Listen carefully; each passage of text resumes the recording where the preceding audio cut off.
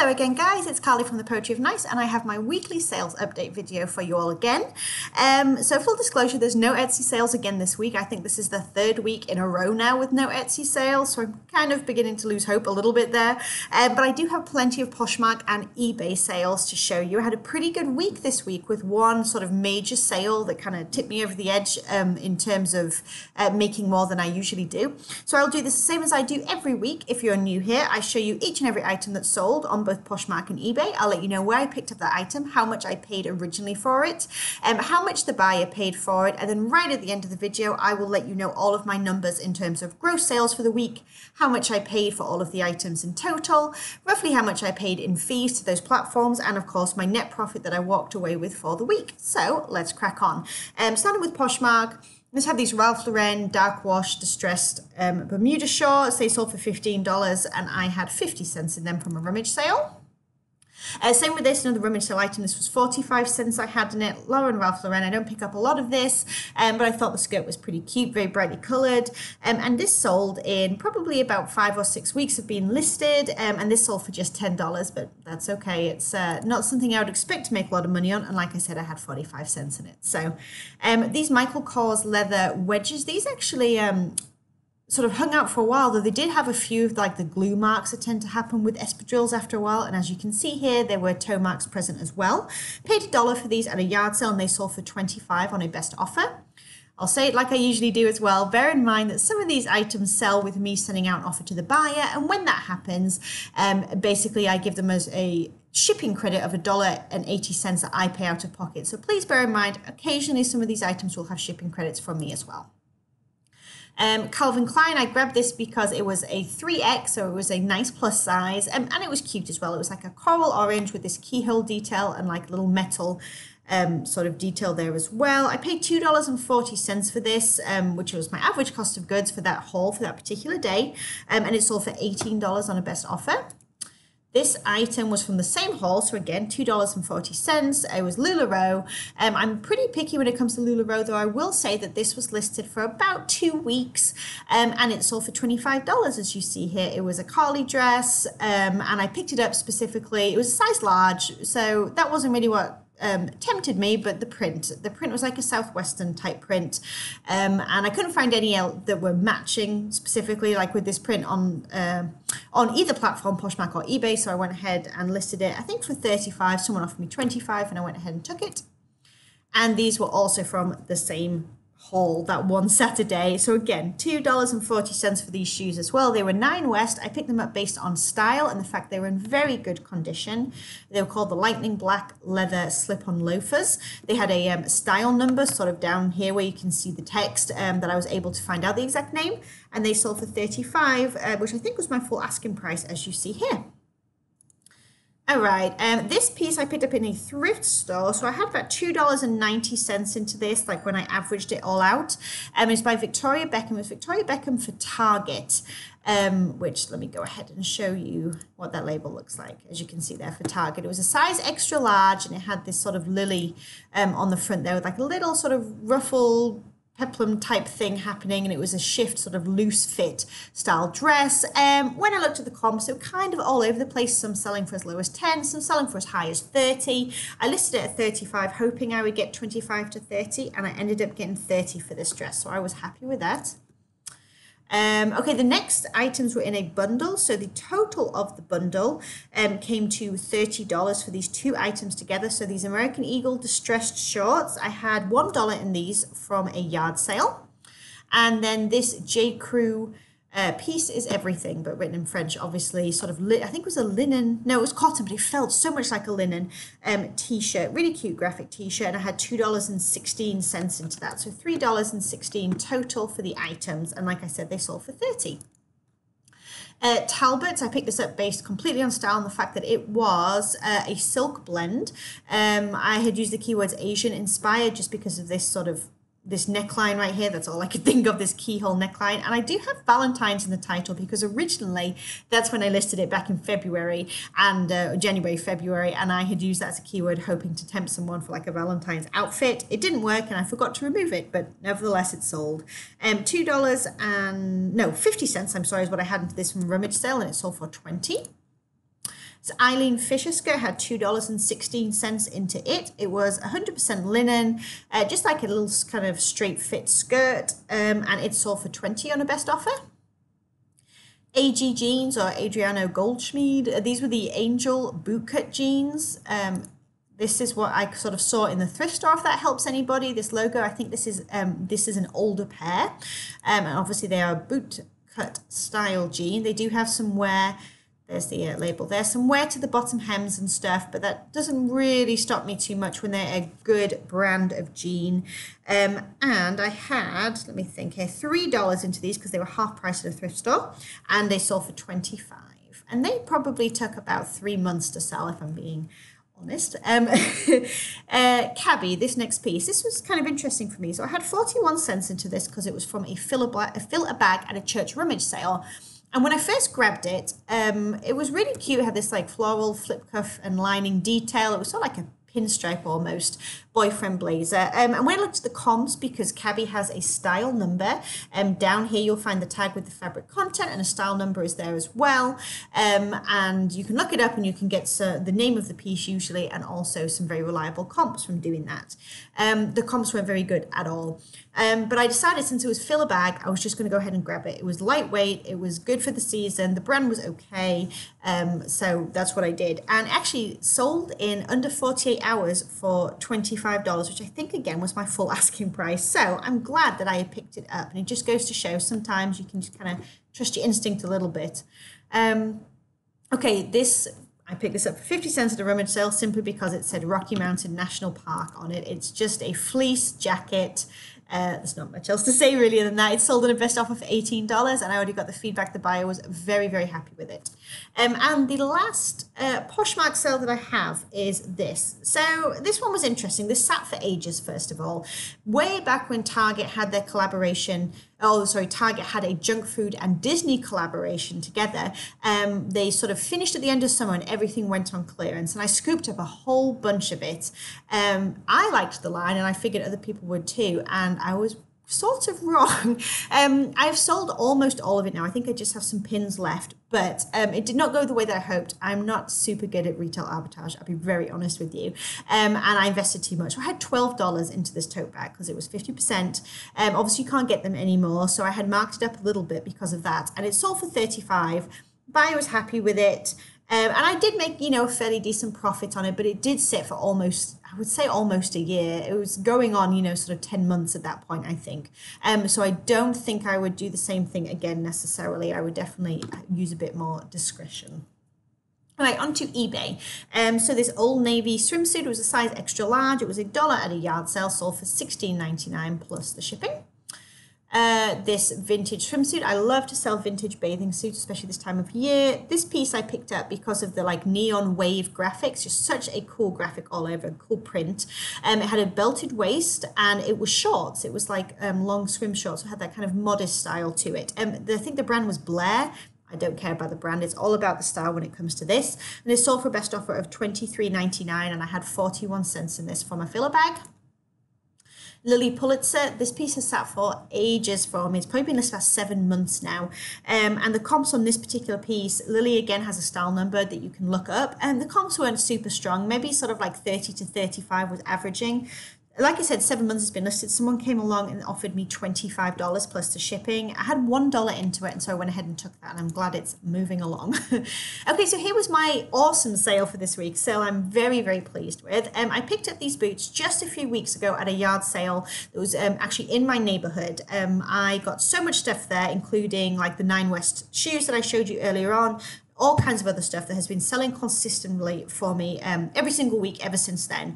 I had $2.40 into each piece. These did have a small flaw on them, which is obviously disclosed in photos description and condition description as well. Right there, just a tiny little tear underneath sort of the buckle area, but otherwise these boots were amazing. They were by Donald J. Pliner, the MAC tall studded boot. There you can see some of the logos and stuff, and as you can see they sold for my full asking price of $199.99 plus shipping.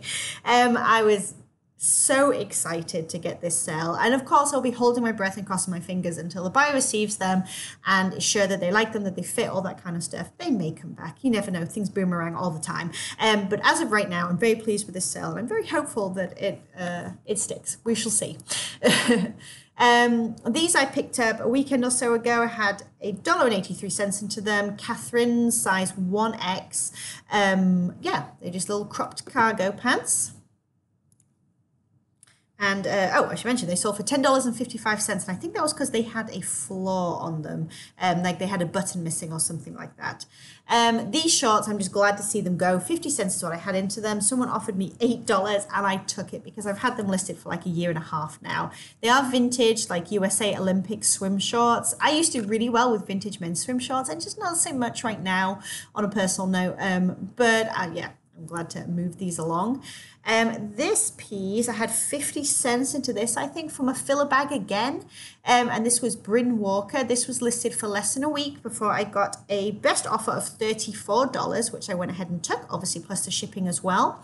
Let me show you that label as well. Bryn Walker is a fantastic brand when it comes to like their linen pieces and things like that.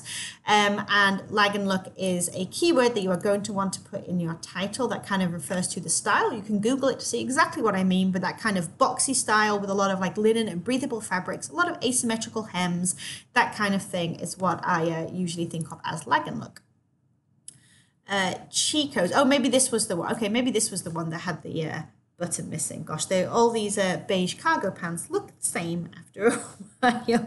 $15 is what these sold for, and I had 45 cents for them. Just Chico's, like tabbed pants or whatever. I'm happy enough with that. Talbot's, I grabbed this simply because it was 100% linen, and again, they're kind of lag and look boxy fit. It was a women's large, but it was a petite, and someone offered me $18. I had 45 cents into it, and I went ahead and took that. Morel, however you want to say it. They're just a pair of slip-on sandals. I've had these for quite a while now. And someone offered me, they sold for the sale price that you see there of $19.54. So I'm happy that they went on because they have been sat for a little while. I find that their walking shoes and walking boots do a little bit better. This UMG piece I actually bought for myself. I paid $1.83 was how it averaged out at the yard sale. I wore it once. I didn't really like how it looked on me. So I listed it, and within half an hour I got an offer for $18 plus the shipping, and I very happily took that. American Eagle men's, I am not going to be picking this up for a while for sure. $10 is what they sold for, and they took almost 2 years to sell. And I paid $1 originally, so I'm taking a break from the men's American Eagle jeans for now. This sold within a day or so of listing. Obviously, it's vintage, Peanuts, Lucy and Snoopy top. Now, it did have some marks to it, which are all disclosed in the photos and in the description and condition description as well. So I took best offer of $12. I listed it for $20, which is pretty darn high, considering I had the flaws. And so $12 plus shipping, I was very happy with that in one day. This item has been listed for about 2 months at this point, and I paid 41 cents for it at a rummage sale. I got it because I liked the print. It was Talbot's, but then when I got home, I realized it was new with tags, which is always fun. And so I took a best offer of $35 for this piece. This piece I paid $2.40 for, and I actually took best offer of $15. When I got home, I realized there was a flaw on this as well. There were some dark marks on one of the sleeves that I couldn't get out. I think it was pen or something. I'm not too sure. So I ended up taking the offer of $15, which I was still happy with. There's still a profit, and I sold an item despite it being flawed. This piece sold really quickly, so it was Lauren Ralph Lauren, which I originally said that I wasn't going to pick up because it doesn't sell well, and there's quite a few that I'm selling recently that is that brand, so there we go. If you're wondering what I mean by that, it is the green tag that looks like this. So it's a size large, 100% linen plaid. I picked it up based on the style. I just thought it was really cool, and it sold within a week for $28 on a best offer, and I had 45 cents into this. This koi scrub top, I took an offer of 14 because it's been sat for a while and the print wasn't super nice. And then this koi as well. I hoped that the jackets would do fairly well, and it didn't really do very well, honestly. The comps were pretty down low, so someone offered me 14 plus shipping, and I took that because it was fair. And I had $1 into this, just like I did the other koi top as well. Eileen Fisher, this was such a beautiful piece. I cannot tell you how nice this color was in person. I paid $2.40 for this at a rummage sale, and it sold for a best offer of $20, which seems to be about average for my Eileen Fisher pieces right now, I have to say. And this was a new to me brand. I picked these up at a thrift store for $3.50. It's Abio. Let me see if I can find... There we go. It's upside down, but you get the idea. And they were this, they had a style number in them. So they were the pewter, whatever this is, CG, pewter leather Mary Jane style flats. I think they're like a comfort shoe, but they sold for the $34.99 that you see there, plus shipping. They probably were listed for about 3 months. J. Jill, Wherever collection. There are lots of different sort of offshoots, if you like, of J. Jill. There's J. Jill, just plain. There's the Wherever collection. There's Pure Jill. There's J. Jill Love Linen. I tend to pick up Pure Jill and Love Linen and tend to avoid the others unless it's really, really cheap or has a nice print. I grabbed this for 41 cents and it sold for $15 on a best offer. And I grabbed it mostly because of the print and it being springtime. This is another pair of boots from the same place that those $200 studded boots came from and the Nine West ones. So $2.40 into these two. They were Bed Stew, which was a new to me brand, but when I looked at they had just a little bit of wear, as you can see there. When I looked at the soles, as you can see here, you can tell that this is quality for sure. So the comps were strong on these, and I list them high, really quite far above where the comps were, just to kind of test it out a little bit, thinking that they were out of season. Anyway, someone came along within, a few weeks now and offered me 65, which I went back, I revisited my comps when they sent me the offer. I saw that that was very reasonable and very much in line with, really to the top end of what they were selling for right now in this season. So $65 I was happy with after $2.40 investment. Soft surroundings, I paid $3.50 at a thrift store. I really liked this piece. It's just sat for a long time. And again, it's out of season right now. I picked it up back in, I think, the fall, like fall, winter. And someone offered me $23, so I took that.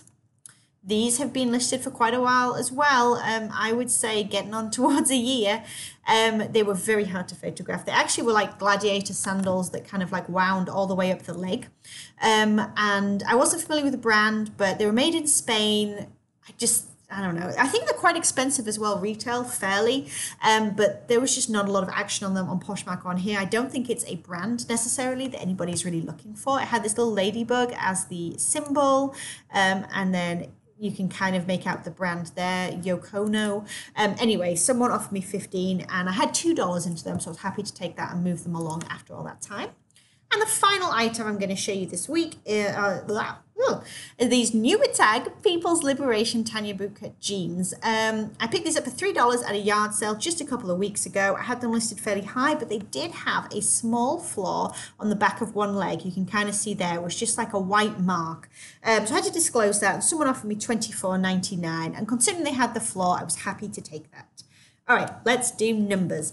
So my gross sales this week, so that's from the 13th to the 19th of May, was $1,046.04. If you've been watching my channel for any amount of time, you'll know that's a lot more than I usually make. So don't think that it's like this every single time. But my cost of goods for every single thing that I showed you here today was a total of $69.35.